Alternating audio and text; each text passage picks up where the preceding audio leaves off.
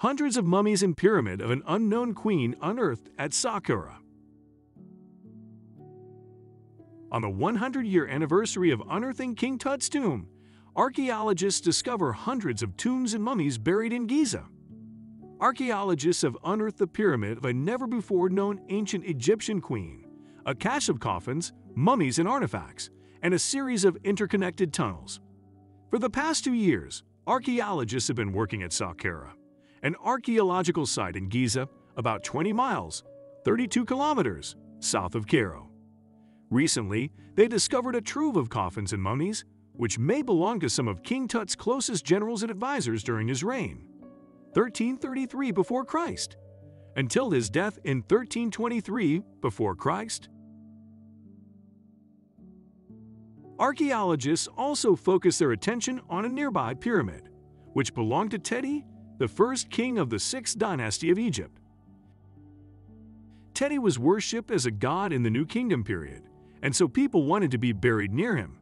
Zadi House, an Egyptologist who is working on the dig and who formerly served as Egypt's Minister of Antiquities, told Live Science in an email. However, most burials known in Saqqara previously were either from the Old Kingdom or the late period. Now we have found 22 interconnected shafts ranging from 30 to 60 feet, 9 to 18 meters deep, all with New Kingdom burials. Also known as the Egyptian Empire, the New Kingdom period lasted from the 6th century before Christ to the 11th century before Christ. Buried within these shafts, archaeologists found a huge limestone sarcophagus, along with 300 beautiful coffins from the New Kingdom period, Howes said. Burials from the New Kingdom were not known to be common in the area before, so this is entirely unique to the site. The coffins have individual faces, each one unique, distinguishing between men and women, and are decorated with scenes from the Book of the Dead, an ancient Egypt funerary text. Each coffin also has the name of the deceased and often shows the 4 sons of Horus, who protected the organs of the deceased. If discovering the coffins wasn't astonishing enough, when the researchers lifted the coffins' lids, they were surprised to find the mummies in good condition, even after all these centuries. This shows that mummification reached its peak in the New Kingdom, Howes said.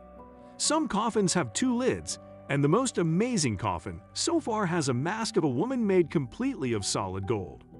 He added, inside the coffins and tomb shafts are also various artifacts, including games such as the ancient game of Senet, Shaptus small figurines, statues of the god Taasokar, and even a metal axe found in the hand of an army soldier. In addition, researchers found a pyramid commemorating a queen whose identity was previously unknown. We have since discovered that her name was Neith, and she had never before been known from the historical record, Howes said. It is amazing to literally rewrite what we know of history, adding a new queen to our records.